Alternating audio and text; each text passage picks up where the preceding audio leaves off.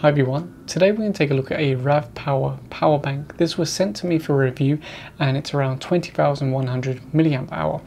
Now you might look at this and think, well, why does it have the weird shape? Well, believe it or not, it actually has an AC socket on the top. What does that mean? Well, it means we can get our laptop here, plug it in, and the laptop starts charging. Pretty impressive, right? Now, depending on which country you buy this in and the specific model you buy, you might find that the socket on top is different and the output voltage is different, because they actually have a 110 volt version of this and a 220 volt version. Now, for things like laptop chargers, cell phone chargers, camera battery chargers, things like that, most of these, if you look at the bag, they say they can take anywhere from 100 volts to 220 or 240. So all of these will work whether you buy the 110 volt version or the 220 volt version. Where you might see a problem is if you use something like this AC fan. Now, the one I've got right here is a 110 volt version. If I plug this fan in, and this fan is designed to run on 220 volts, you'll see that it doesn't quite work properly. Now you can see that it's spinning, but it's spinning much slower than it's meant to, because this is designed to be run on 220 volts, but the power bank's only outputting 110 volts. So when you are choosing the specific model that you want to buy, make sure you buy the right one, because like I said, while you won't have problems with most laptop chargers, battery chargers, cell phone chargers, etc., there are some things where you'll have an issue if you get the wrong voltage. I highly recommend that you check the specs of whatever you're plugging in first to make sure it's going to be compatible. If you buy the 220 volt version of this and then plug in something that only works on 110 volts, you're probably going to damage whatever you plug in, so that's something to be aware of. Now here I've got a Canon battery charger for one of my cameras. If I plug this in, you can see that it starts charging, no problems there, the orange light is on. I also have my cell phone charger here. If I plug this in, now you might be thinking, well, why would you plug a cell phone charger in? Because you could just use a regular USB power bank for that. Well, that's true, but this charger here is a special dash charger, which is much faster than your standard USB output. This is actually 5 volts 4 amp. So plugging it into the AC outlet would actually charge my cell phone much faster. Now, aside from the AC outlet, you do also have a USB port, traditional USB port, and a USB-C type, which can output up to 15 watts, I believe, on the C type, and 5 volts 2.4 amp on the standard USB port. So yes, in some situations you might just want to use the USB port, but for my specific cell phone it's much quicker if I use the supplied AC charger. Now I could keep plugging different devices into this, showing you that it charges the laptop, charges the camera batteries, charges the cell phone, it runs the fan, everything like that, but you already know how an AC outlet works. You plug stuff in and it works. But what you should know is that the maximum continuous load on this is 60 watts. So a lot of TVs, for example, might only be 35 or 40 watts. That would be fine. But if you plug, say, a projector into this, many of those consume 300 or 500 watts. So that wouldn't work with this. You are limited to a continuous load of 60 watts on the AC output. So depending on what you're planning to charge, I mean, a lot of people, when they buy this specific power bank, they're going to have one thing in mind. I want to charge this specific laptop, or I want to use it for my, I don't know, maybe recharging DJI drone batteries, something like that. So you can check the wattage that it consumes and make sure it's going to be compatible with this device. Now inside it's using a modified sine wave inverter. What that means is that anything that has a motor, for example this fan, is going to spin a little bit slower, it's going to generate extra heat, and it's going to have a little bit of noise, and eventually it could cause damage to the motor. So it's generally not recommended for things like AC fans, although I run AC fans on modified sine wave inverters all the time. Another thing it's not recommended for is like sensitive medical equipment. For those kind of uses, you want to use a pure sine wave inverter.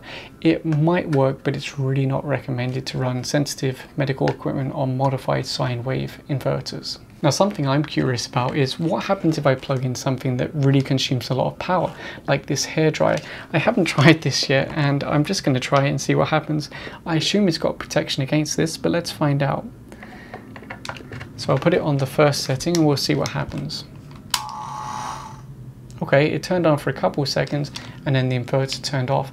I assume it's turned off automatically to protect itself, so let's see if it turns back on. Well, that's not very good. It's not turning back on. That's not very good at all, because I still have to return this thing to RAVPower so that other people can review it. What I'll do is I'll just leave it a minute. It might have like some kind of thermal cutoff. So yeah, I'll just leave it a minute and see if it starts working again. Okay, it's turned back on again. So it must have some kind of like timeout period where if you overload it, it won't turn on again for a certain amount of time. But you can see the green light is back on again. So it does appear to have some kind of protection. Let's just try it one more time just to make sure. We'll put it on the top setting this time. Again, it ran for a few seconds. I'm not sure if it actually managed to heat up the hairdryer. Anyway, let's wait a minute and then see if the inverter will turn back on again. Oh, in fact, I've noticed it has the status lights flashing at the front. So I guess that's a warning that something's not quite right. And then eventually it resets itself. So that's okay. Now, while that's resetting, I'll tell you what else you get in the box, because I forgot to tell you at the beginning. You get this AC charger. It doesn't charge by micro USB like a traditional power bank. It uses this charger here. Now, this is a 19 volt 1.6 amp charger, so potentially up to 30 watts, although I believe it doesn't actually consume the full 30 watts. So this is the charger that it comes with. It's got a little barrel jack here. If you saw the unboxing video, you already know a lot of this. I'll also link to that unboxing video in the video description down below. You get a nice soft case like this. This goes in here. This is traditional of RAVPower. They always provide a little soft case. But aside from that, you also get this like semi-hard case. But I think most of the time people would carry it around just in the soft case, because you don't really need to carry the charger and everything like that. You just need to carry the unit itself. Anyway, I think we've spoken enough about this. Now let's put it to the test. Check the capacity, the maximum output, everything like that.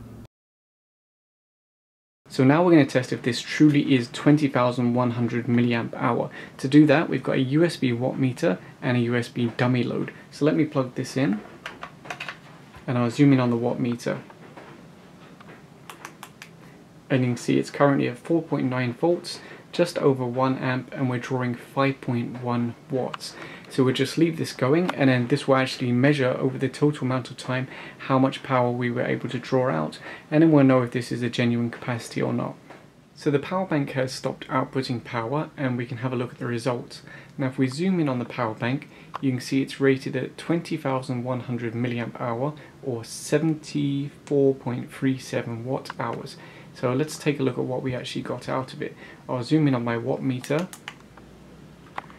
So you can see we managed to draw out 57.325 watt hours.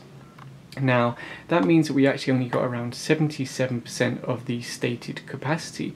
Normally you'd expect around 10 or 15% losses, because you're going from 3.7 volts of the internal battery up to 5 volts.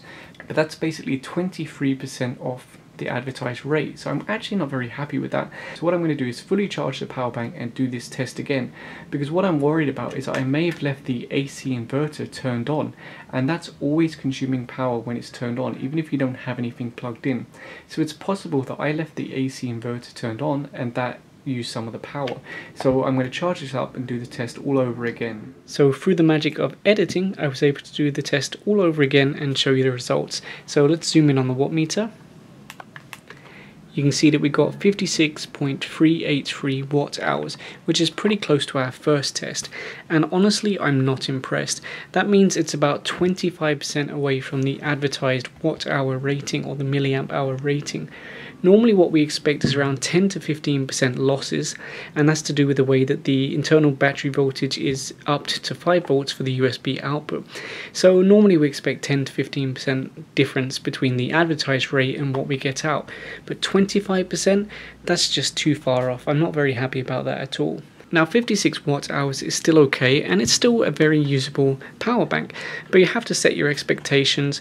I don't know if maybe I just got unlucky with this demo unit. Perhaps your one actually performs better. There could be some, some variation between different models, but yeah, I'm not super impressed with that result. Now let's use my AC watt meter to measure the input charge rate. So let's plug this in, change this to watts. Okay, so right now it's measuring, there we go. Now I was expecting to see a little bit higher than that, because this is rated at, let me see, 19 volts, 1.6 amp. So I was expecting to see something closer to 30 watts, although I'll just leave it for a minute and then come back and see what it settles on. So it's been about a minute and it seems to have settled at around 23 or 24 watts. Now we're measuring on the AC side. Remember, we've got some losses here. So there might only be, say, 20 or 22 watts going into this power bank. So that's pretty much comparable to Qualcomm Quick Charge 3.0 because I can get 23, 24 watts with QC 3.0. Not quite as high as I hoped. I was hoping to get the full 30 watts, but it will charge it pretty quick, to be fair. And what I do is start a timer so we can measure how long this takes to fully recharge this power bank. So the power bank is now fully charged and it took around 3 hours 45 minutes, so that's a pretty reasonable charge time. So what we'll do to test the maximum output of the socket is run this bulb here through a dimmer switch. So right now it's consuming around 26 watts. Let's make it brighter. Okay, we're up to around 38, 40 watts, and in fact I've maxed out my dimmer. Now this bulb here is actually designed for 220 volts or 230 volts instead of 110. So it's actually making this really difficult to test because most of my stuff is actually 220 volts and this is only a 120 volt power bank. Like I said, for things like laptops, phone chargers, etc., drone battery chargers, it doesn't matter, but for things like light bulbs, AC fans and so on, there's a bit of a problem testing them for me. So as you saw there, the results weren't too bad. I'm not very happy about the capacity results, but everything else was pretty much okay. I have another one from RAVPower, a bigger version, which also has an AC outlet, and that one performed much better on the capacity test. This one performed quite badly, and that's something you have to consider. If your laptop already has a really big battery, this might only extend it by, say, 30% or 40%. If you have an Ultrabook, you're probably, you might be able to get it to 100%, maybe more than once. But if you have a high-end laptop with a really large battery, you might only see 40% or 50% battery or less. So you have to bear that in mind. This is going to extend your use, but it doesn't mean that you're going to be able to go, say, 3 days without plugging into the wall. Of course, the nice thing is that you can recharge this in about 4 hours or just under 4 hours. So, you can keep charging it, take it out with you, charge it, take it out with you, extend your day basically.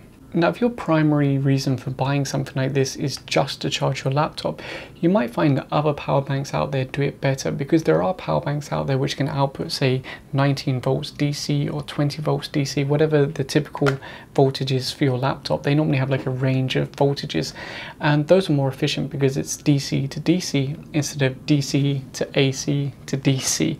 For those that don't know much about electricity, that might not mean much, but there are more efficient ways of doing it. But having an AC outlet in your power bank is just immensely convenient, just because the multitude of things you can plug in without having to worry, is it going to work?